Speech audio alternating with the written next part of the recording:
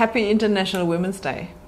I'm really proud to be working in a community where it's so normal that both genders work together and where both genders support each other. It's fantastic how far we've come, but the International Women's Day is also a day that reminds us of how fragile this all can be and how much work still needs to be done. My name's Georgie Foster. I'm a climate scientist here at the Australian National University. My work here involves trying to understand the things that cause droughts to happen in Australia.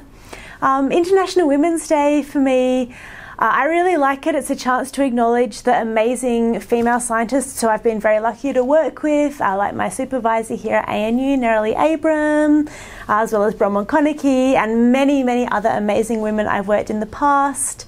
And also to acknowledge that there's just so many amazing female scientists at all career stages out there, and I hope that we can continue sort of working toward equality, which is really important, and days like this are good for acknowledging that. Hi, I'm Megan Miller. I'm a professor of seismology at the Research School of Earth Sciences.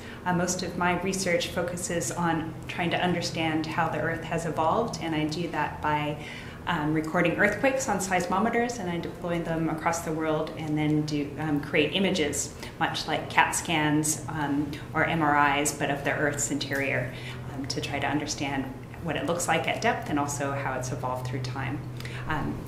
International Women's Day is important to me as a female scientist, both because I think it acknowledges those of us that are in the field, but also shows people that we are role models, and our group in general. And so I have quite a few female scientists working with me and mentor those. I have postdocs, PhD students, master's students, honor students working with me, and that has, I think, shows the younger generation of scientists coming that we can be scientists, we can do whatever we want, and if we have these role models in life and are acknowledged through International Women's Day, this shows even more people that.